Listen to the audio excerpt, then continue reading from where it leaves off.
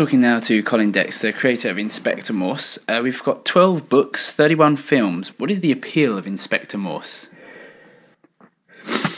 Inspector's English, slow-paced, a little bit tediously paced for some people. I think the secret of him is that some people feel just about as much vulnerability and sensitivity as he's got, if you know what I mean. I think he's a pessimist, isn't he? I thought most of us were pessimists myself. I'm deeply pessimistic about the future of the human race. I think that slight sadness and melancholy comes out as a character, this is. But in the stories, I think that obviously a lot of things play a part, don't they? I think the books are reasonably well plotted. Whodunits rather than why-dunnits, aren't they? Oxford, of course, plays a big part. Do you think the Oxford has the large audience appeal? The city itself, yeah. I think the city of Oxford, it's people come here, don't they, all over the shop. They're a huge tourist attraction, and it's not difficult to see why. History, tradition, architecture, museums, libraries. Above all, this feeling of scholarship, I think, from 12th, 13th century onward. And it's a wonderful place to be in, isn't it? And I think Inspector Morse would not have been so popular if it had been set in some place like I don't know.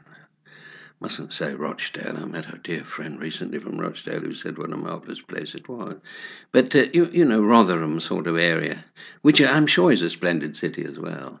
But I do feel that I have been very lucky in this alma mater of Oxford. It's been a very, very happy foster mother for me. How do you go about writing your novels? Well, I never learnt to type, and I shall do if I come back in some future life.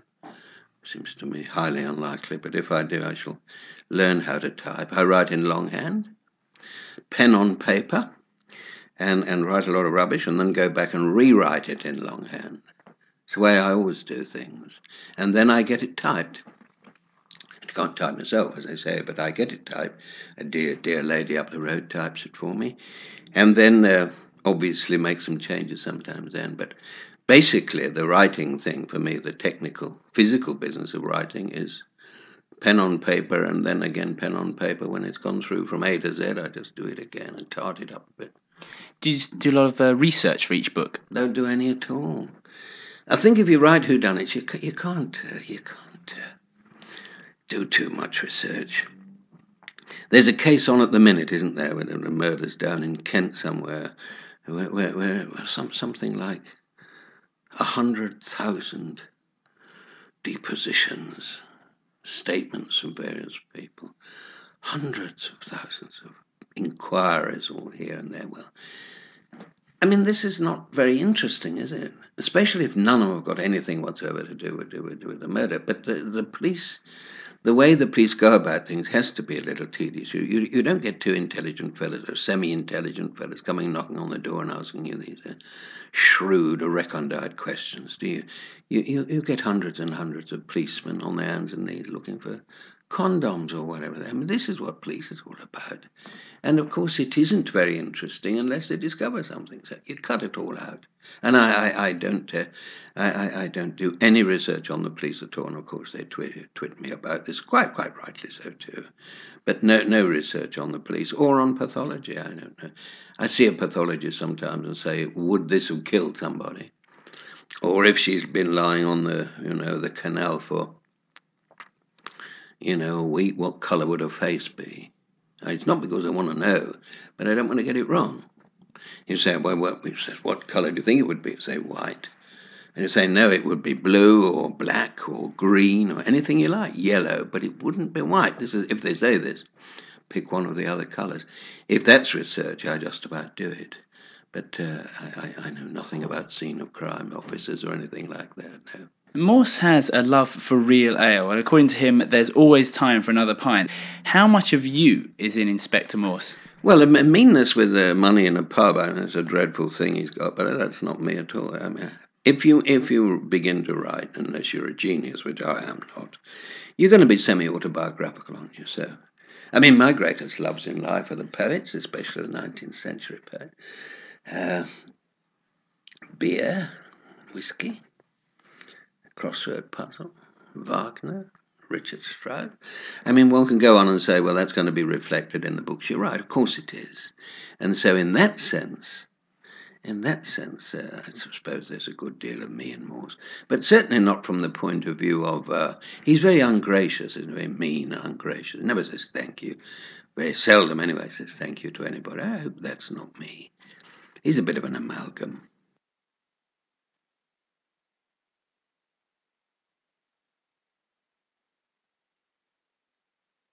Do you get thirsty when you think? Yeah, well, I always feel thirsty, yeah. I think the whole business of drinking, certainly alcohol, it depends on... People are so different about it. There are some people who drink a lot and who can't think and can't speak very clearly after they've got gently merry late in the evening or something. And there are other people whose minds become more lucid, but who are not so good at maybe speaking or walking or something like that. And we're all different. And Morse has got just this one thing about him, and that is that his mind runs much more sweetly and smoothly on alcohol than anything else. So if he gets stuck, he's got to have a drink, yeah.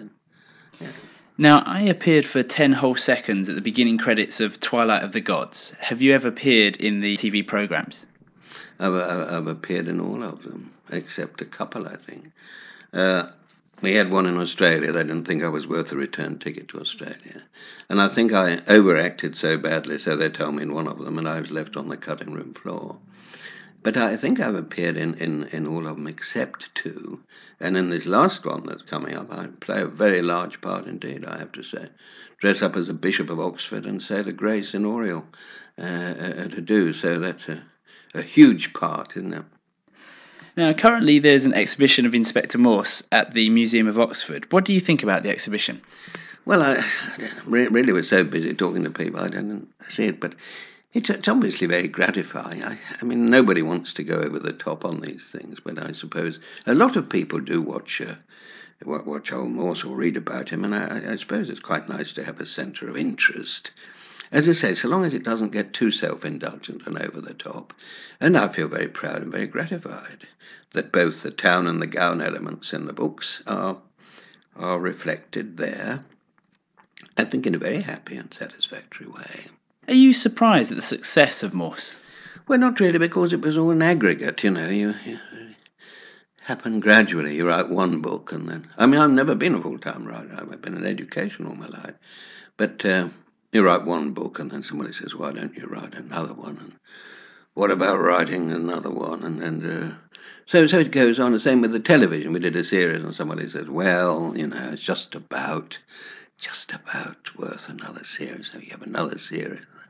Somebody says, we might as well do 3. So the whole thing is built up so gradually that I don't think it's a question of surprise, but I think very, very gratified that people do enjoy both the telly and the book so much. Obviously, it's very pleasing to any author if the readers to keep turning the pages and want to. And if the people are watching the telly, take the phone off the hook and say, I'm not going to be interrupted. I mean, this is a wonderful thing for somebody who's written books, isn't it? And had them done on the telly. Biggest accolade of all. And are we going to hear any more from Inspector Morse? Not very much, no.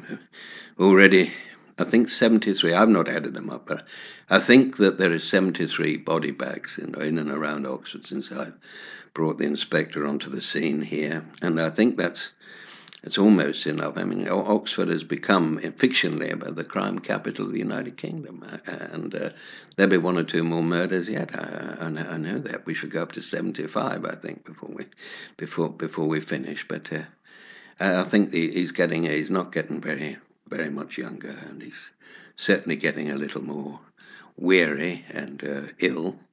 And so I think the old boy will have to finish very soon.